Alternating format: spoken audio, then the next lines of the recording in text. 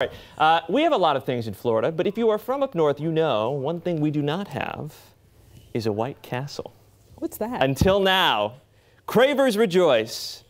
Florida's first White Castle opens this week on Tuesday in Orlando. Well, it's the first in like more than 50 years since the burger chain last operated. They had a few locations in the Miami area. The Orlando Sentinel reports that this new location will be delivery only for now. Oh, okay. I already checked. We are out of the delivery radius here in Tampa. That is also not a White Castle burger. That is much too large. That is a Culver's burger, which apparently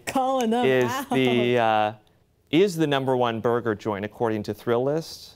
White Castle, I don't believe, broke the top 10 on Culver's is pretty amazing. You've never had a White Castle, though. I have not. White Castle hits a different way. I'm so excited for this. Those little sliders. And I feel like we have to enjoy this together, so... Yeah, I told you yesterday, I'm not proud of it, but when I was in high school, a couple of friends, we would go all in on a crave case, which was 30.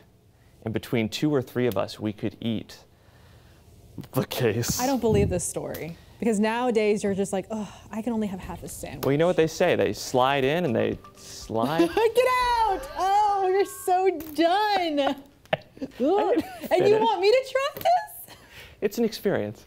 I'm unwell. Good morning, guys. I hope your breakfast is holding you up a little better than Josh's.